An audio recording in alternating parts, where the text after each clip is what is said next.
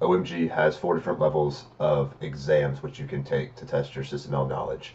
The first level is the model user that you see here, and we will be looking at that today. The user exam is going to go over these topics. This is available from their website. The main topics that the exam covers is going to be the 9 different types of SysML diagrams, including the structural diagrams, the behavioral diagrams, and the requirements diagram.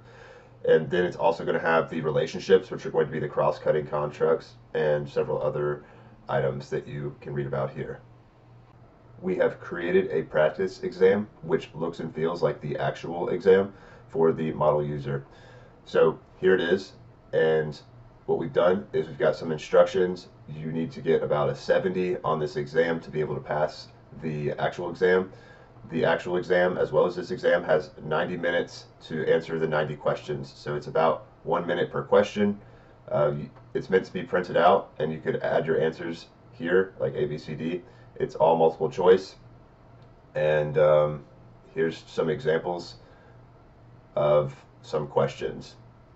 The exam we have created has the correct amount of questions per topic as well as subtopic.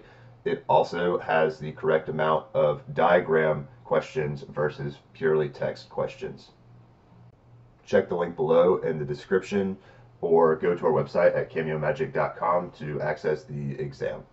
Our intention is to create affordable resources for the average person that doesn't want to pay thousands of dollars for a week-long class. If you have used this practice exam and gone and taken the real exam, please leave your comments below for feedback purposes to help others understand how this is or isn't a useful resource.